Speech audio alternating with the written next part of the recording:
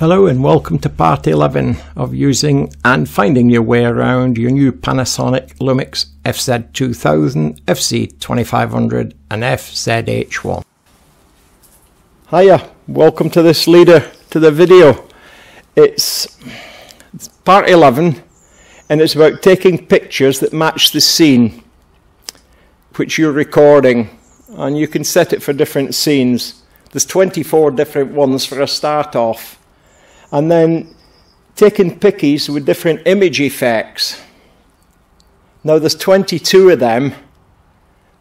I'll show you the pages with the written instructions just after this, and then you can please yourself whether you read about it or listen to and watch me do it. I will go through them all.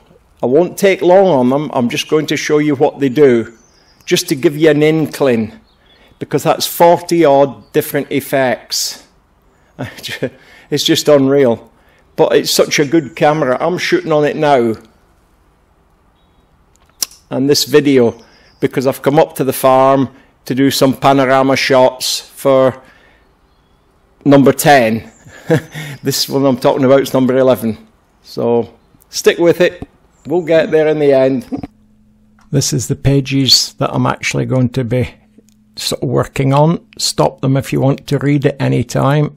It's page 76 to 80 of the actual user's manual, but you can watch the video after it and then resort back to this if you want to clarify something.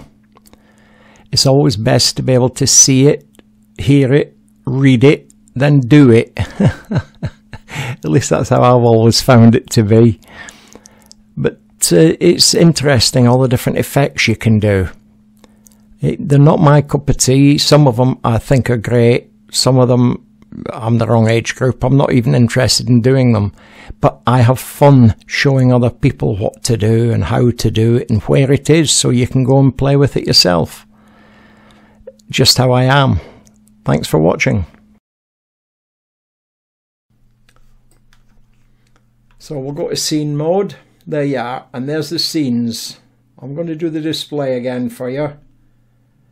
There, clear nightscape, or there, says on top, you can see it, distinct scenery, and all the different finishes you can get in there.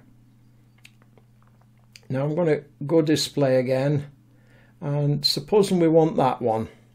Right, we hit the menu button in the middle, and that's it, you can take it. It really is as simple as that.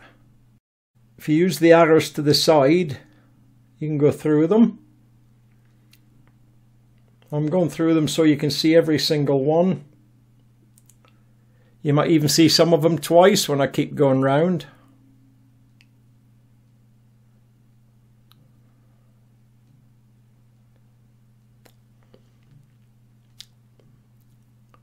When you get to the one you want, all you do is hit the menu set button. And you can see, look, it's gone all blue. And that's it.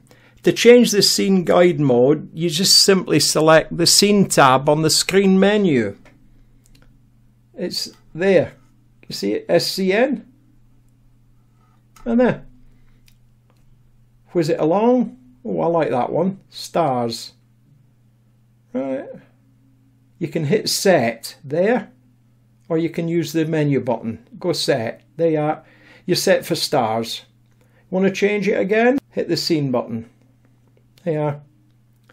And that's it. Items other than the picture quality adjustments in photo style is sensitivity, filter setting, metering mode, highlight shadow, HDR and multi-exposure. Please check in the user's manual, which is further back in this video. A bit before this. You have to go back and look for it. Sorry. Now, the pages I put up will explain what the clear portrait, silky skin, backlit softness, clearing, it will explain them all, what they are and what they do and what not to do, better than I ever could. Much better than I ever could. But at least you can see how they're set up. Now, taking pictures with different image effects. This is called the creative control mode. Right, the first thing you do is switch on, and then you go there to the little arch sign. There. And there it is. You press on here to select which one you want.